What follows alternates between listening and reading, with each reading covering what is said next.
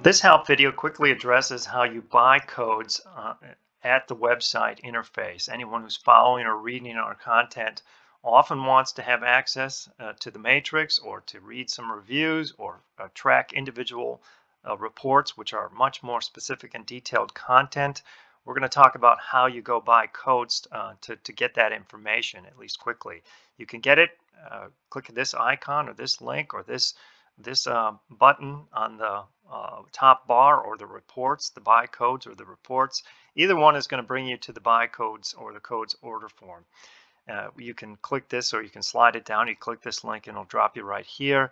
You have four choices and we're going to go through each one of these points. You can see that the first pull down menu, which is one, and it talks about it here all in written format, has two different types of nomenclature. A is for the access code plus 0R, which means 0 reports, or this particular option will buy one report for $250. So what you would have to do in the second column is decide whether or not you want the access code in this purchase. If you say yes, it's going to default to this and you're buying the access code, which is just A and 0 reports. If you say no, then you're buying one report and you're ignoring the access code. So that's why it's saying purchase an access code. Do you want to do that? Yes or no? If this is the selection, and it goes all the way down, let's pull it down. A plus 4 is you're buying. If you select yes for purchasing an access code, you're getting the access code plus 4 report codes, which you have to select, or you're buying 5 reports. So after you make a decision here, which one you're going to take, this will take this option right here, and this one will take the section option for 5 reports, but you'd have to say no. So let's assume we're going to buy the access code with this. You have to put your confirmation email right here, and you have to be careful about how you spell it, and it's case sensitive, so be mindful of that. Type it in exactly where you want the codes to send, because you're going to tell the computer where it's going to go. And be aware that all the codes might be intercepted by your email junk filters or spam filters. The last part of it, which is 4, is you have to confirm the report names. All the reports that are active are located here. You can go to the active report page by either clicking this link or going up here and clicking reports. Just say we click this link right here. It'll open up a second window. This shows all the reports that are active. It shows the published dates, the expiration dates, and the latest update. Some of these are the old ones. Everything starting from, which has this yellow highlight, we're started new.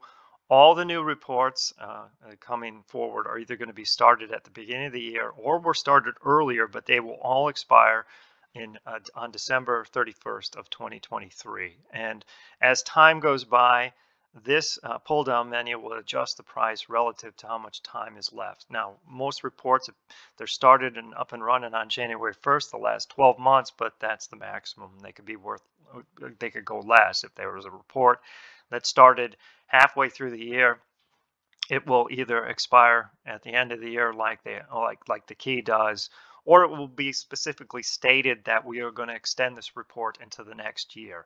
That might happen as we get towards this time frame, October, December, November, if something somewhat in that time frame, if we want to extend a report that carries over and we want to give a couple months free for everyone who subscribes to that early.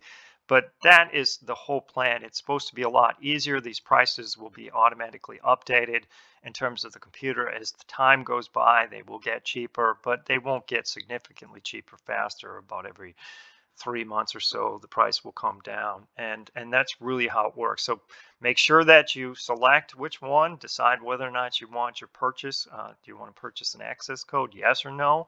If you say no, you're going to be selecting the second hand of the or statement. So in this case, it would be 1 report, or in this case, it would be 4 reports. If you said yes, here you'd be getting an access code plus 3 reports, and you have to write the report names down here. Go back, select which ones are in this list that you would like to receive. You should have the codes, access code and report codes, within 24 hours usually.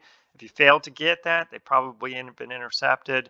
You can always contact us and we'll get back to you and find out and get you those codes as fast as possible. Other than that, if you have any questions, let us know. If not, thanks for watching this video, and keep an eye on what's any other help files that are out there.